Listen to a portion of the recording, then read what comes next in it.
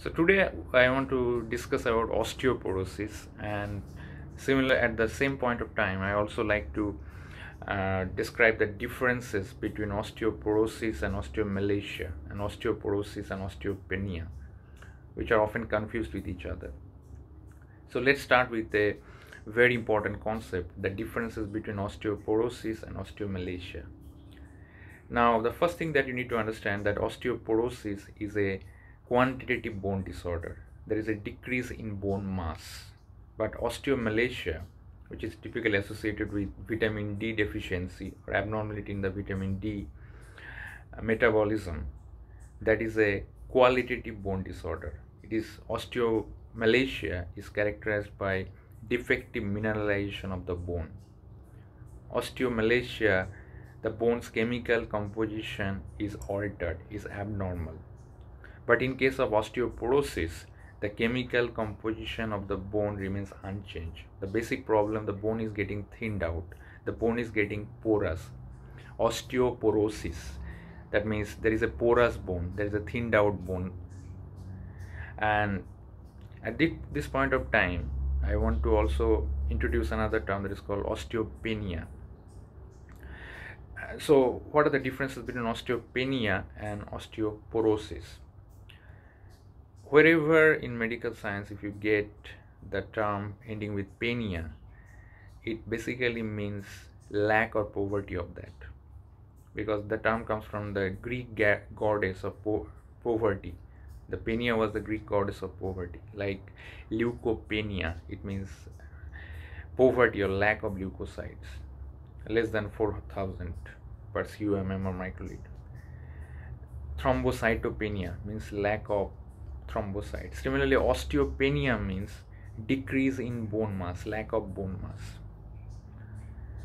And the difference between osteoporosis and osteopenia is this, that osteoporosis is nothing but an extreme form of osteopenia, which is associated with complications like repeated bone fractures or fragile fractures, as they say.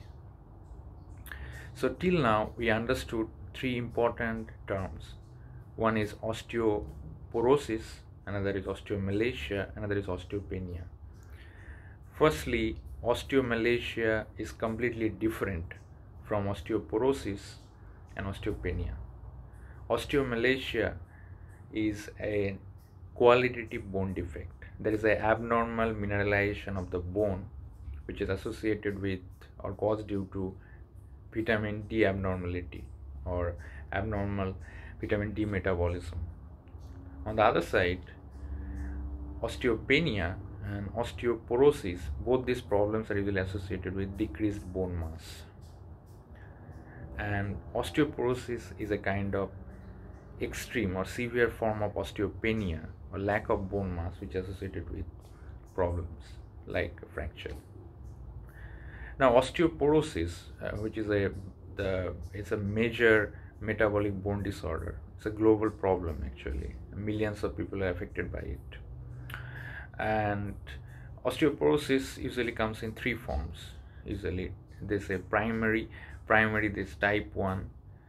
Usually they say postmenopausal 1A, postmenopausal osteoporosis, or another form of primary is senile osteoporosis, which has to do with aging. And then osteoporosis could also occur due to some secondary causes like endocrine causes, like Cushing syndrome, hyperparathyroidism, hyperthyroidism, or it also could occur due to certain drugs like corticosteroids therapy. So primarily we get a primary form of osteoporosis which occur in two forms. One is postmenopausal, another is senile or aging associated.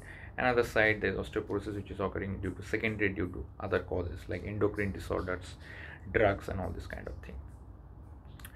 Now, to understand what is osteoporosis, you need to understand a concept called peak bone mass. What is meant by peak bone mass? Before to explain peak bone mass, I would like to tell you a story. Usually people, working class people, we think in this way that till our retirement we need to save a lot of money, and usually we depend on the money which we have saved till our retirement, and we use that money, spend that money after retirement. Similarly, whatever bone mass we gather, acquire, that we usually acquire by 30 years of age. The 30 years is like our retirement age for acquiring the bone mass, big bone mass. And after 30 years, we start to lose that big bone mass. Now it has been seen that the big bone mass which is acquired by an average male is higher compared to an average female. And that is the reason why the females, females usually has a protective effect from estrogen also. Estrogen actually don't allow the activation of osteoclasts through certain cytokines like interleukin 1 and interleukin 6 to cause bone erosion or loss of bone mass by the osteoclast. So females, as they have decreased bone mass compared to male by the age of 30, and then they start to lose the bone mass, and when they hit the menopause by the age of 50-55, they start to lose it even more progressively. So there will be rapid decline in the bone mass, and that's why they usually develop osteoporosis after menopause. We call it postmenopausal osteoporosis. Another form of primary osteoporosis is called senile osteoporosis, which occurs both in males and females. And this kind of osteoporosis occur is basically due to lack of functioning of osteoblasts. I think you are aware that there are two kinds of bone cells there. One is called osteoblast, which usually synthesize bone, lay down the bone. Another kind of cell is there, osteoclast, which chews bone or eats bone. And bone is not it's a rock solid organ actually. Bone is a highly dynamic organ. That means at any point of time, roughly 7 to 10% remodeling of the bone occur, even in all adults, right now in me and in you also.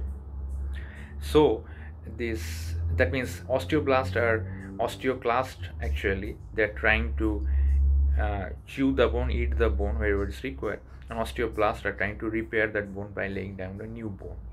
Now the concept of senile osteoporosis or aging associated osteoporosis is this, that as you age, your osteoblasts lose your bone synthesis ability compared to osteoclast.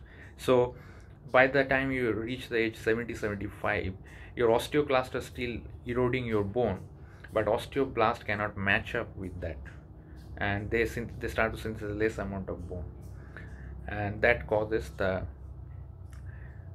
senile osteoporosis. Another form is their postmenopausal osteoporosis. I'm going to discuss this in details in another session. So till now we understood the differences between three terms. One is called osteomalacia, another is osteoporosis, another is osteopenia. Osteomalacia is an qualitative defect of bone when there is an abnormal mineralization of the bone leading to bone weakening. On the other side, osteoporosis and osteopenia, the chemical composition of the bone is unaltered, unchanged. Only the bone mass is getting decreased. And bone mass is getting mildly decreased in case of osteopenia and more severely decreased in cases of osteoporosis. So these are the key differences between these three terms: osteomalacia, osteoporosis, and osteopenia. Thank you.